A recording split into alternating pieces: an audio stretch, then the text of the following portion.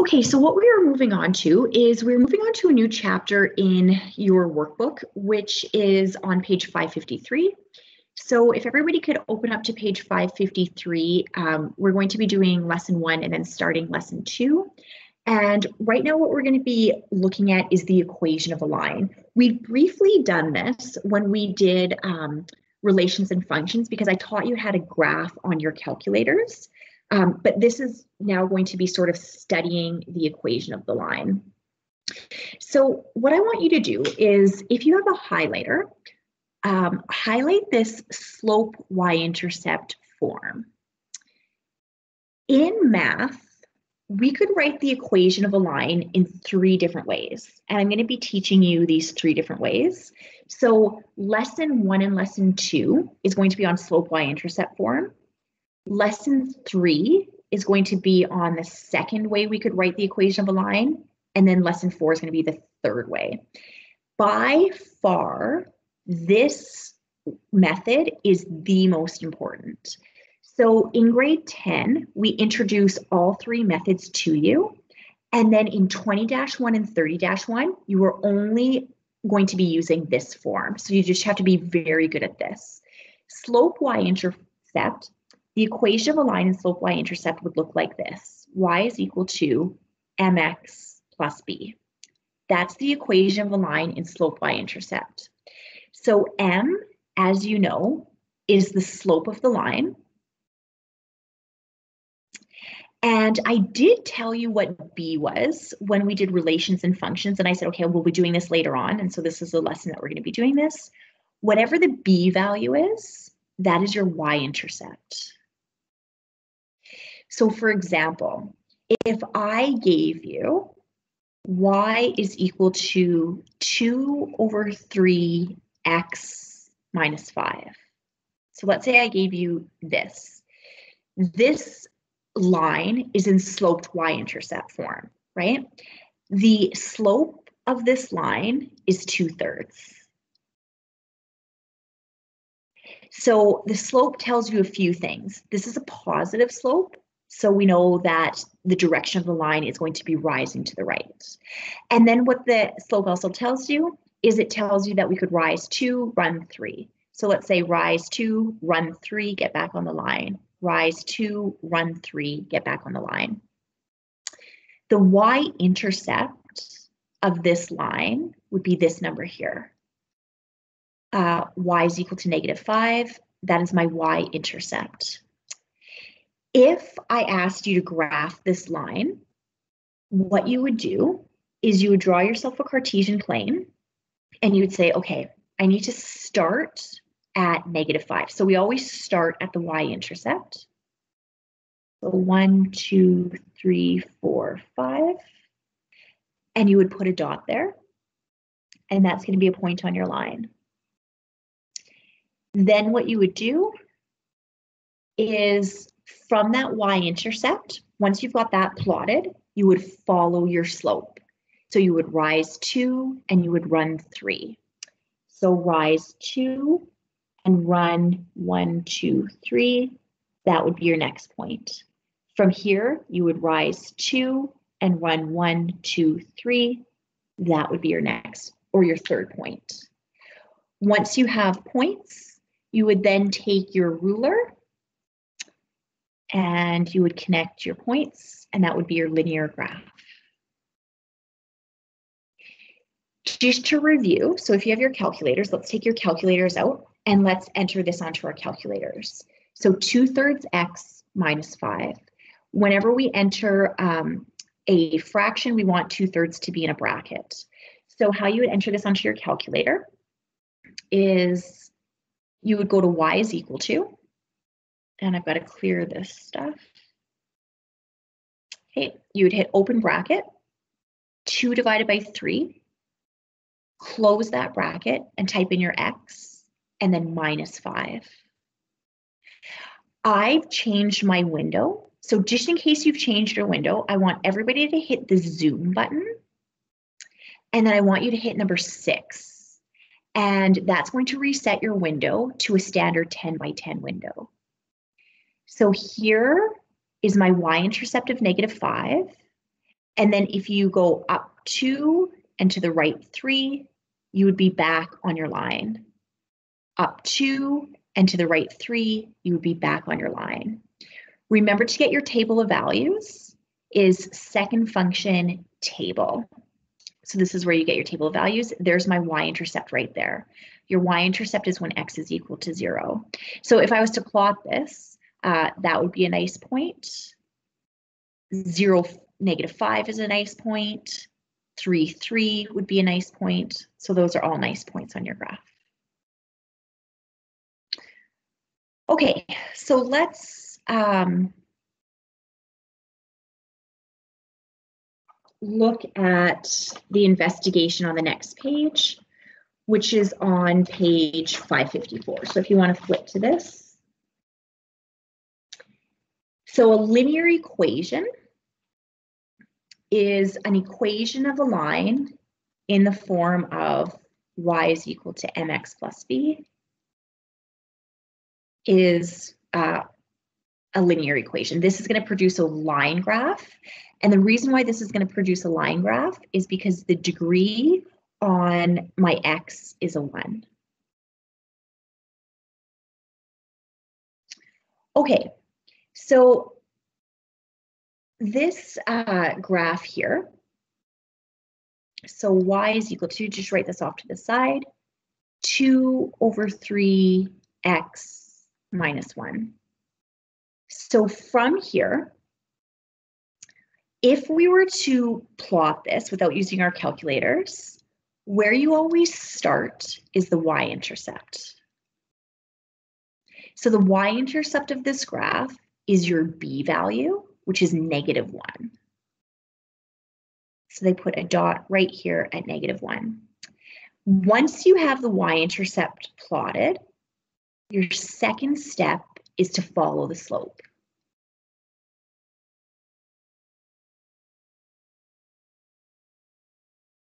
In this case, the slope is whatever number is in front of your x, which is 2/3. So follow the slope means we are going to rise 2 and we are going to run 3. So from here, you go up 2 and you go to the right 3, and you'd be back on your line. Go up 2 and to the right 3, and the next point would be right there. Remember that you have to be just as comfortable going in the opposite direction. So the opposite of rising 2 and running to the right 3 would be falling 2, going to the left 3. So from here, we would fall 2, and I would go to the left 3. So that's another point on my line.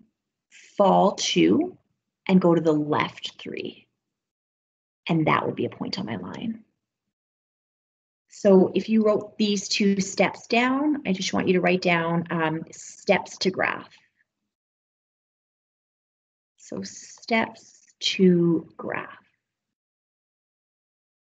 would be those 2 steps there. Okay.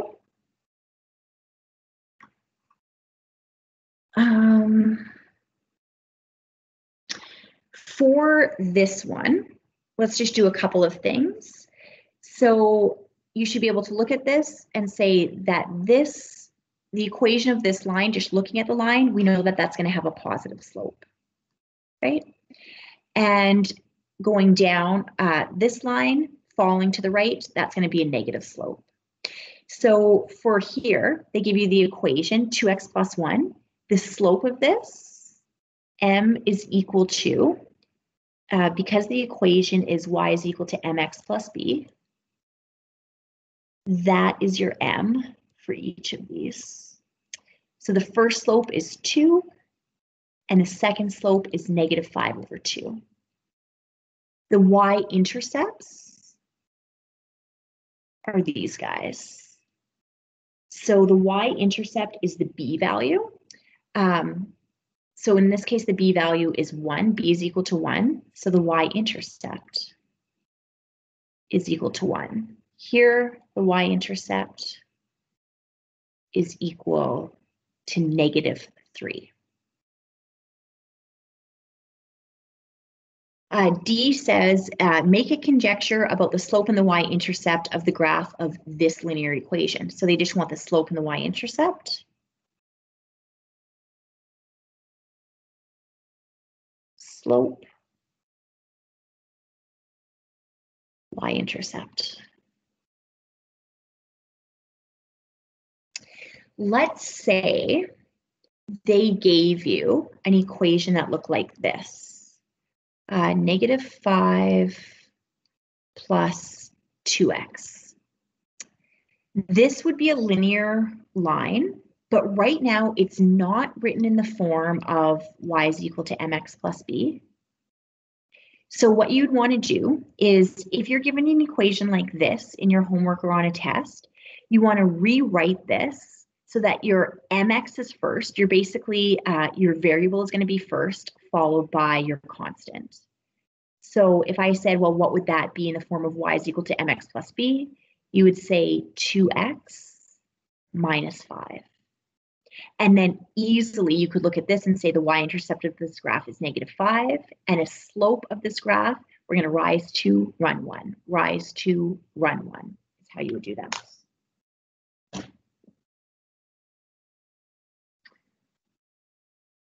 Okay, conversely, what they could do is they could give you an equation like this. So let's just rewrite this. 2y is equal to 5x plus 8. You always want to be in the form of y is equal to mx plus b. So what that means is that your y must be isolated. I cannot enter anything on my calculator unless y is by itself.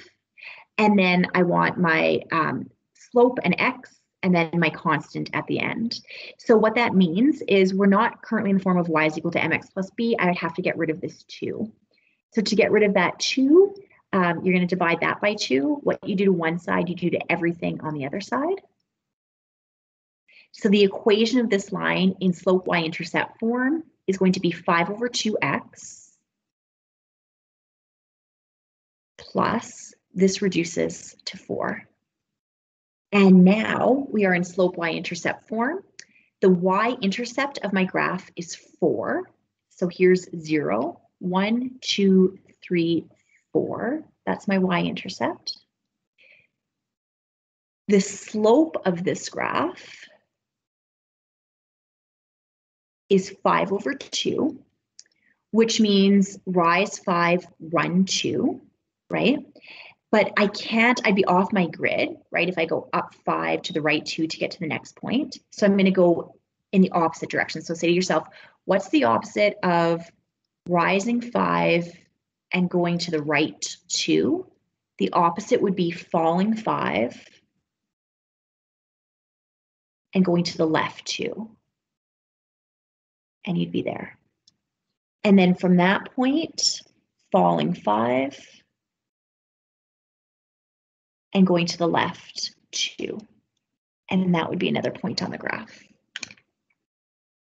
So again, isolating your y is the other thing they could do to try to trip you up. Okay, let's get right into the questions. So class example number 1. Determine the slope and y-intercept of the graph of the linear equation listed below.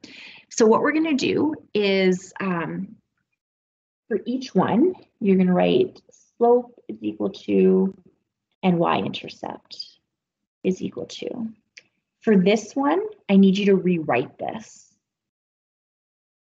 So this one currently is not in the form of mx plus b, so you need to rewrite this one. This one, you need to rewrite as well. So get rid of that 6.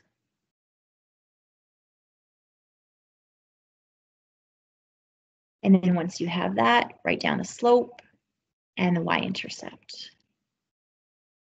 Slope and y-intercept. Okay, I'm just going to pick different people to give me answers. So for A, Rebecca, what is the slope of A? The slope is 3 over 1. Yes. And you know what? I'm totally fine if you just say 3. You only need to really write over 1 is if you were graphing it. Yeah, so 3 or 3 over 1 is fine. Arshia, what is the y-intercept for this first one? 2. Yes. Okay, for this one, Davy, could you please read me the new equation of this line written in slope y-intercept form? Y equals negative 2 over 3x plus 7. Perfect. Based on that, Noah, what is the slope?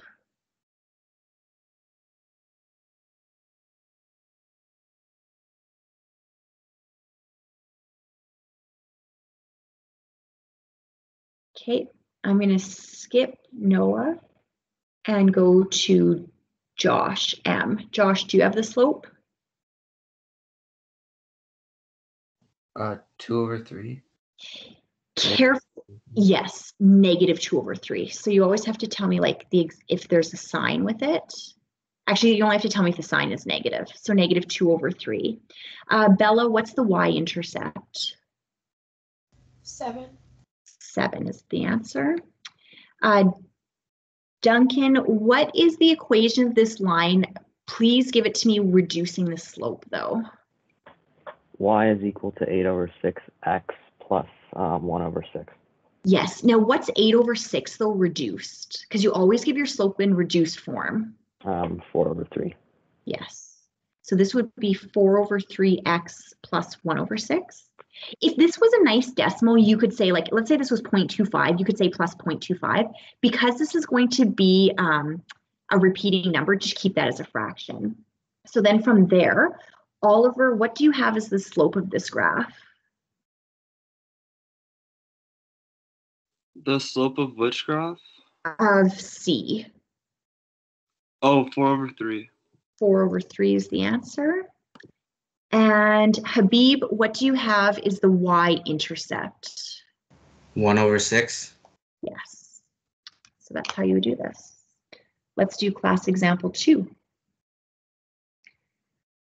Okay, consider this equation. State the slope and the y-intercept.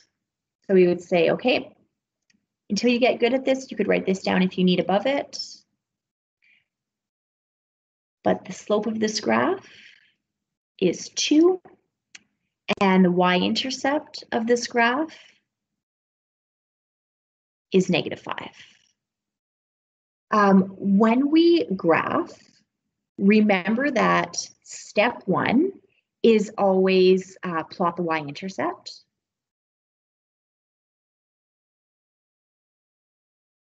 Which was negative 5. So on your grid, put a coordinate at negative 5. And then you could go to step 2, which is follow the slope. So follow the slope. And the slope was 2 over 1, which is a rise of 2 and a run of 1. So from here, we're going to go up 2 and to the right 1. Up 2 and to the right 1. Up 2 and to the right 1. If you want, do a couple going to the left. So go down 2 and to the left 1. Down 2 and to the left 1. From here, you would get your ruler, and we're going to connect the dots and make sure, because these are all going to be linear graphs in grade 10, no dot should bounce off your line. If you have a dot that's like bounced off, you did your following your slope wrong for one of your coordinates. And that's what the graph would look like. If D says verify using the graphing calculator, so let's type in 2x minus 5. So take your calculators out and go to y is equal to, clear what you have, type in 2, x is next to your alpha, minus 5. Graph this.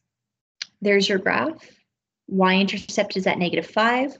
I'm going to check maybe one more point. So second function table. Let's check when x is 4, y is 3. So how I would do that, oh, and mine looks slightly off, because what it's saying is when x is 4, y should be 3. So my line is like slightly off.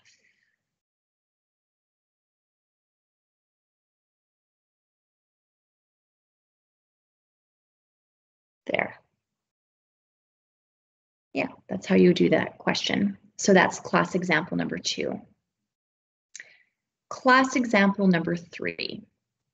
Consider the equation y is equal to 2/3 x minus 6. State the y-intercept. Okay, so y-intercept of this graph is right here.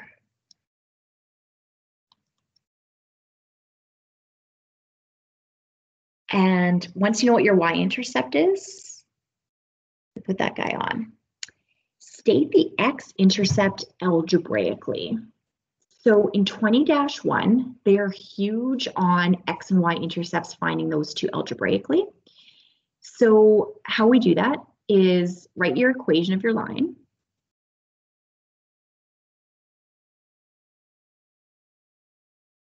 If they want the x-intercept, what you do is you let the opposite letter equal 0. Okay, so they want the x-intercept, so I'm going to let y equal 0.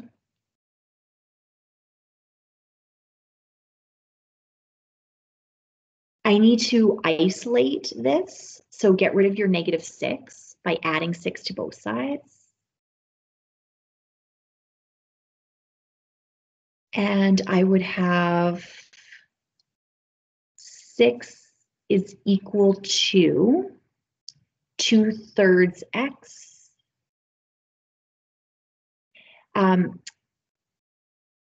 X is being divided by 3. So to get rid of that divide by 3, the opposite of dividing something by 3 is multiplying by 3. So we're going to have 18 is equal to 2x. And then I get rid of that 2 by dividing that side by 2 and that side by 2.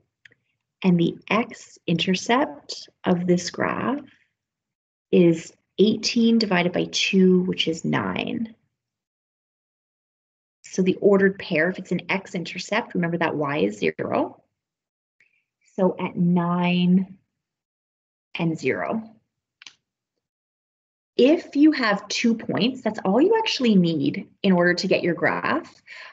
If the 2 points are really close together, I always say, okay, get some more points. But because these two are spaced out, we could now graph this, and then I'll show you we're going to follow our slope to double check.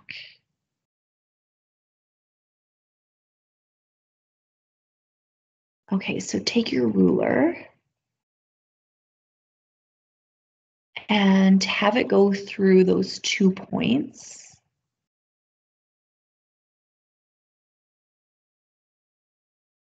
Okay, so C says mark the x and y intercepts on the grid, and then it says join the points together. So we've done that. And it also says extend your line. So remember, you always want to use as much of your grid paper as possible. And actually, I don't think I did this in the last couple of examples, but what we should also do is we should also put arrowheads on each end of our line to show that this line continues in both directions, right? So we want to do that. So that's what C says. And then verify the graph and the intercepts using your graphing calculator.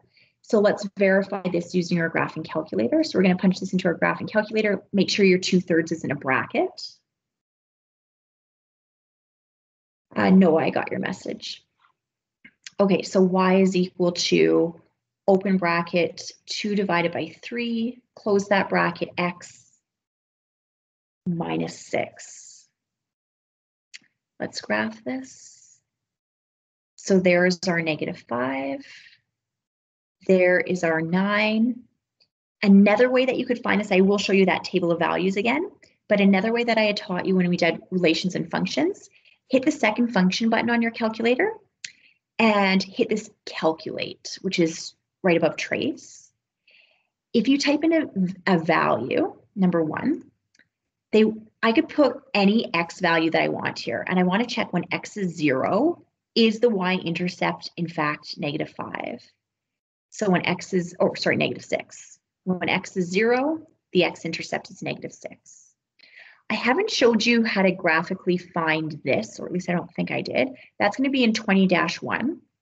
But for now, what we're going to do is just look at your table of values. And if you are looking for an x-intercept, y must be 0. So I don't see any zeros here. And there is my x-intercept. X is 9 and y is 0. Okay. And that's it for this lesson. So let me give you your homework. And then we'll start the next lesson. So if you guys can circle number 2, number 3, number 4, A to C,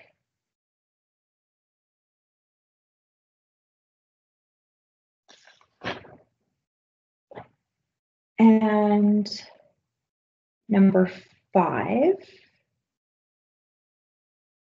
and then just want to see.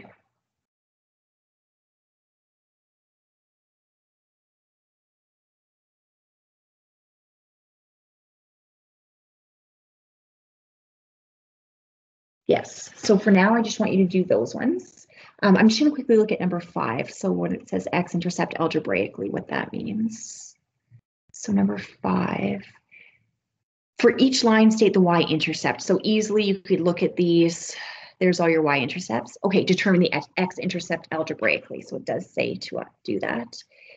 So what I want you to just make note of here when you're doing this one, it's like we just did. If you're determining the x-intercept, you let the other variable equal 0. So for example, let's do this one together. 0 is equal to 6/7x minus 6. We need to isolate this, so get rid of your -6 by adding 6 to both sides. And we would get 6 is equal to 6/7x. X is being divided by 7. So you would always get rid of, if you have like a fraction, get rid of the denominator first. So the opposite of dividing by 7 is multiplying by 7. So multiply this side by 7 and this side by 7. And we would get 7 times 6 is 42 is equal to 6x. And then get rid of that, isolate the x by dividing both sides by 6. And you would get an x-intercept of 7. And that ordered pair is going to be 7, 0. So then it wants you to graph it without using a graphing calculator. So for this one, you would graph the y-intercept first. So -6. You would graph the x-intercept at 7. And you would connect those 2 dots, put arrowheads at the end of each line, and you would have that. I'm just going to stop this recording.